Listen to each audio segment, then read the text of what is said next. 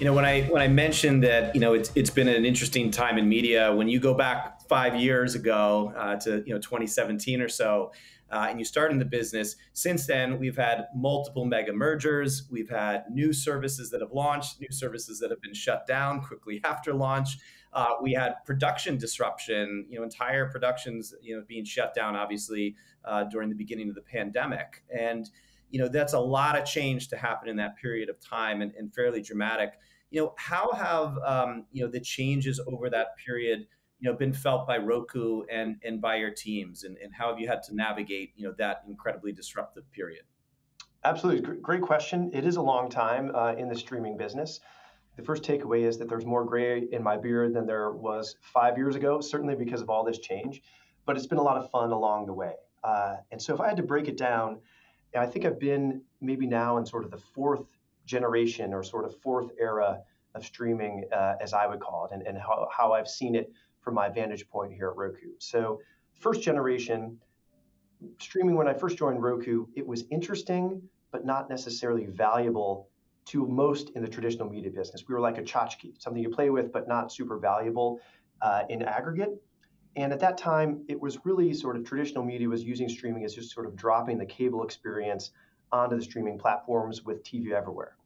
So we quickly realized, and this is, again, exceptions with Netflix and YouTube and Amazon that were really pioneers in the streaming business, but really mainstream, that's what it was, and that wasn't incredibly successful.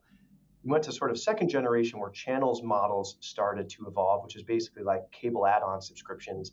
And that was maybe HBO and Showtime or in Amazon channels and generating streaming usage that way.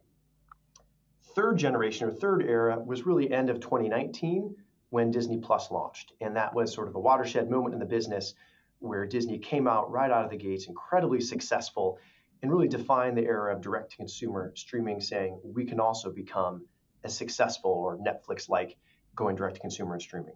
And that ushered in this whole era of traditional media launching these direct-to-consumer services, saying I'm going to take all my content, make it exclusively available in my app, and go direct-to-consumer.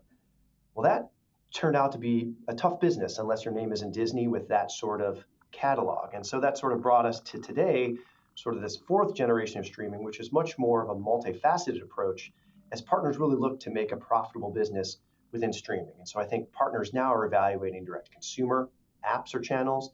They're looking at premium subscriptions or Amazon channels models to get additional and incremental value. They're looking at FAST as his business model to generate new audience, new revenue. They're looking at licensing out some of their content in their library, knowing that they maybe don't need to have all of their content exclusively in their own direct-to-consumer channels. So all of these different touch points now, I think partners are evaluating to build up to a profitable and sustainable model as the streaming business continues to evolve.